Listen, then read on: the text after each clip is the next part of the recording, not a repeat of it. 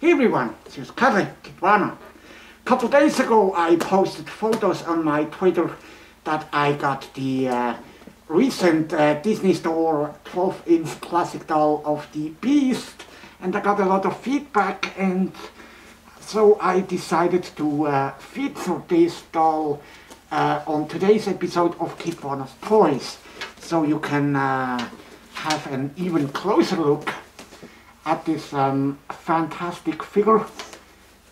I said this is the current version of the Beast doll that the Disney Store has, but it actually is almost 2 years old. You know, usually they change up the packaging of their dolls every year, but for some reason the Beast is still being sold as we speak in December 2020. In the 2019 version of the packaging. So you can see by the design of the writing, that's what they usually change every year, and the box design as well.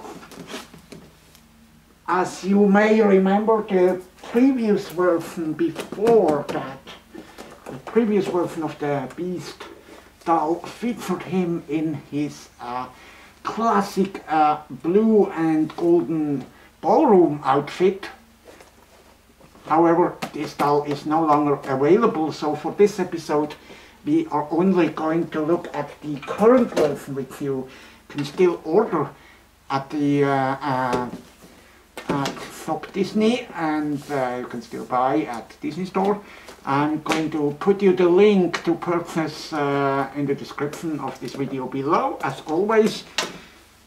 So let's take a look at the box. We see the current Disney logo here on the top left.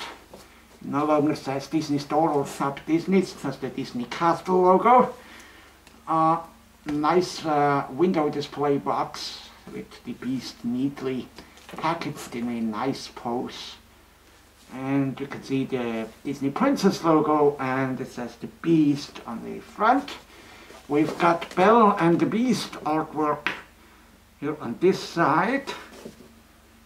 And one more artwork of Belle in her yellow ball gown reading a book, and the Disney logo.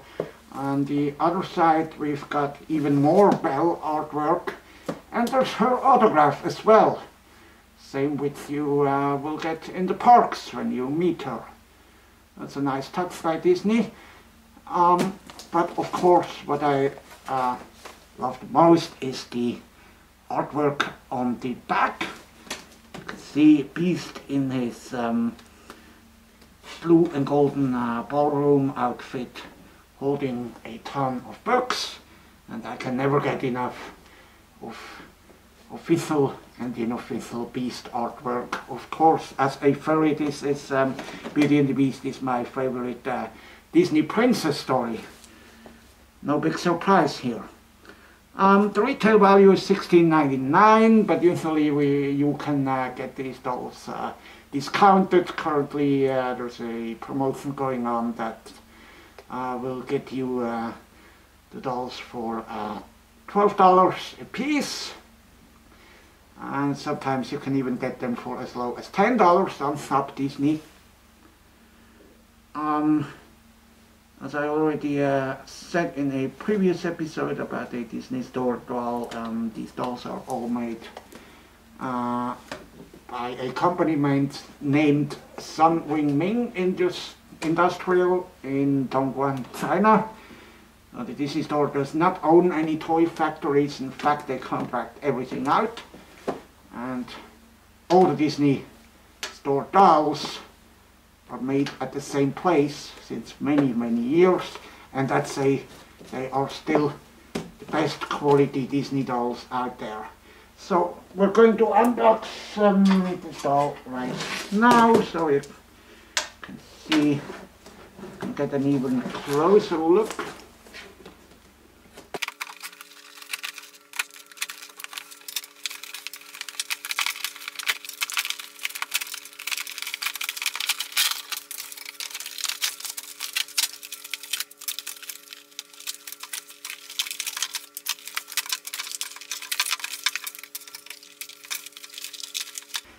Alright, and here we have the beast in all of its glory, standing just exactly 12 inches tall, so it is a little bit taller than the princess dolls, so it's very accurate if you place it next to the 12-inch classic Belle doll, which is actually a little bit shorter than 12 inches, so the beast would tower very nicely over her. As you were able to see before I knocked it down, it is able to stand on its own, despite the legs being curved very movie accurately with all these joints.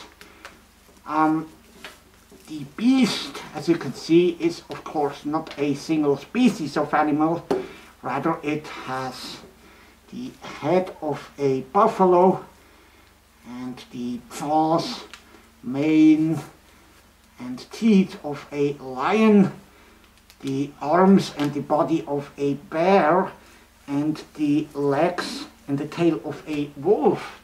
That's the official description from the Disney animators that worked on the 1991 classic Beauty and the Beast. And this beast doll looks very movie accurate. It is in its winter costume, as you can see. But let's start at the head. You can see the buffalo-like horns, which are black, and the rest of its face is beautiful chocolate brown. I really like this combination of the brown and black. Unfortunately, the eyes, the color of the eyes isn't accurate. As you know, in the animated classic, the beast has blue eyes. Here it is rather solid black. Small detail that I noticed, but overall the face is very accurate, very beautiful, very accurately molded. I like the two teeth sticking out and the nose. That's really nice, lots of detail. They put a lot of effort into molding the fur. However, what looks weird is that they molded the cravat onto its head. It's kind of a soft plastic rubbery style head, and that definitely looks weird. They should have incorporated the cravat actually onto his outfit rather than the head, so it just looks weird, and especially when you turn the head around. It can do a full 360 actually. It is articulated at the neck, then at the shoulders and the elbows, the hips, and both of the knees, of course. When we go further down, you can see that his white shirt underneath, and then that shirt is connected to the pants actually in one piece, so the pants aren't separate from the upper part of the outfit. We've got movie accurate colors here as well, and take a look at these beautifully molded hands, and they even painted the black claws, and you can see it's a very nice mixture of a humanoid and an animal-like claws. That's really nice, beautifully molded. And what they actually did is they molded separate pieces for the lower arms for the lower arms, which include the hands, and then as well for the lower thighs and the legs. But the rest of the body is actually a standard African-American male body that they use for Prince Naveen, for example. This is pretty interesting. You would be able to see that if you were to remove the clothes, which you basically can do, since the clothes are secured, are removable by a Velcro on the back. But it's pretty difficult to get the fur over the hands. You really have to take care it doesn't whip. So I recommend that you not do this. But what you actually can remove without too much of an effort is the beast's cape. It simply is being held together by a Velcro at his neck. You can simply remove that, and then you've got this beautiful cape, blue and red cape, which is actually stuffed, and then you have the beast doll looking like this. That allows you a closer look at how the doll is constructed. You can see as this is no longer a transforming doll. Unfortunately, it no longer transforms into Prince Adam.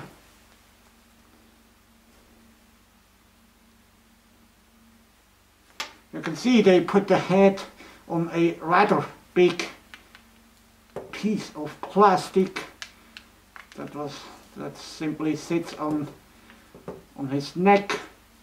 So this doesn't look very good, but fortunately just you can hide that by putting the cape back on, and then it's no longer visible and not too bad looking. But of course this looks like a pretty skinny body, since they actually used a standard male body, as I already said. You can see an earlier version of the Beast doll, of the classic Beast doll, behind me here.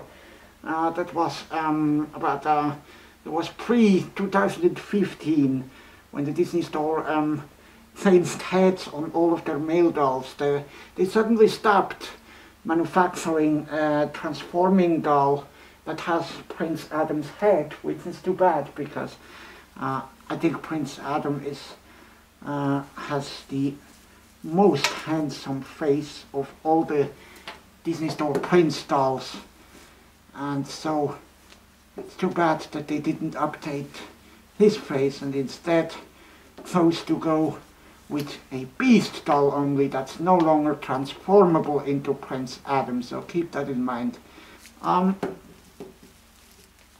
Let's remain on the front of this doll for just a few more moments.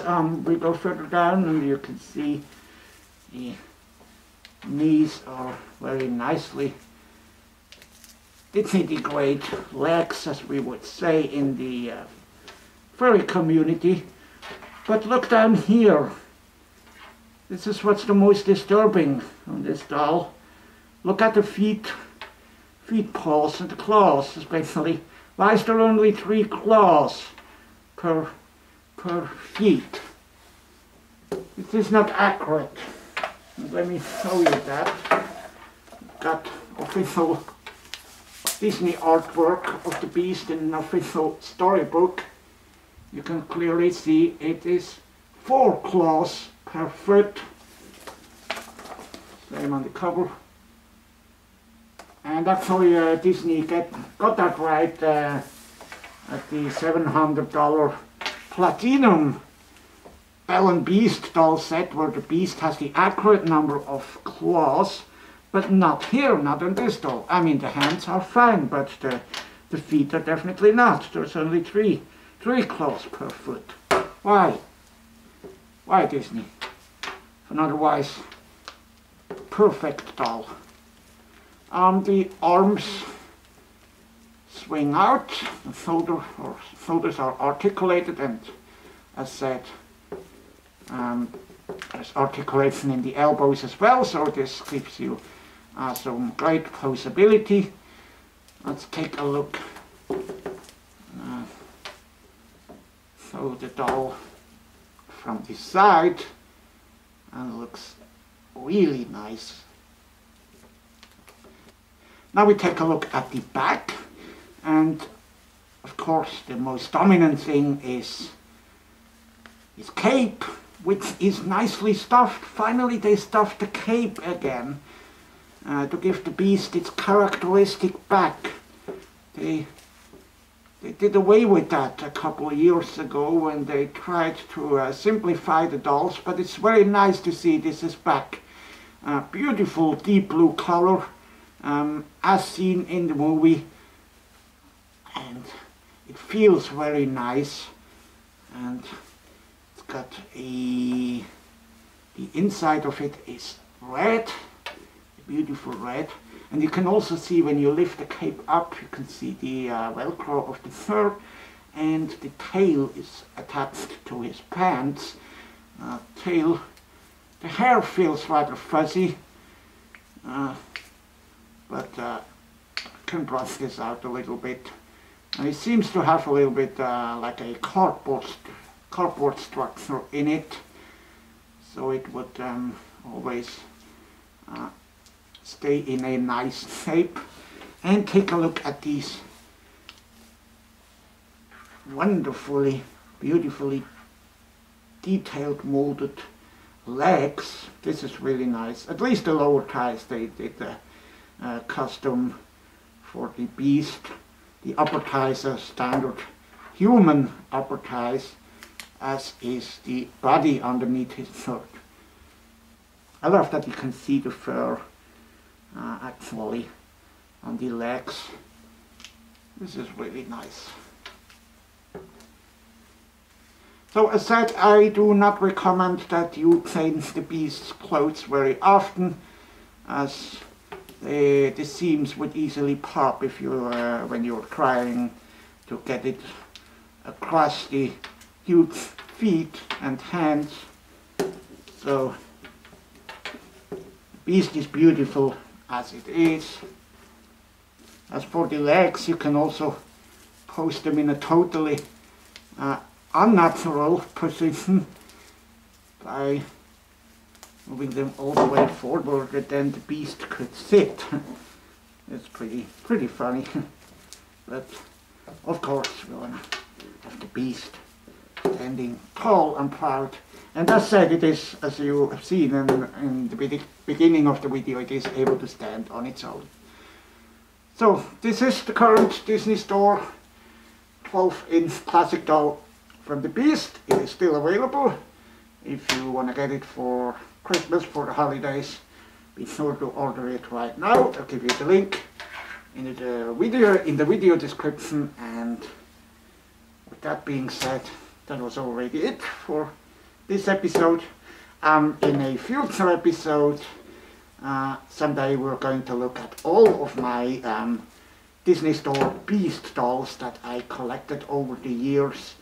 Actually, Belle and Beast dolls. So stay tuned, and we will eventually look at them all. For now, the Beast and I say bye.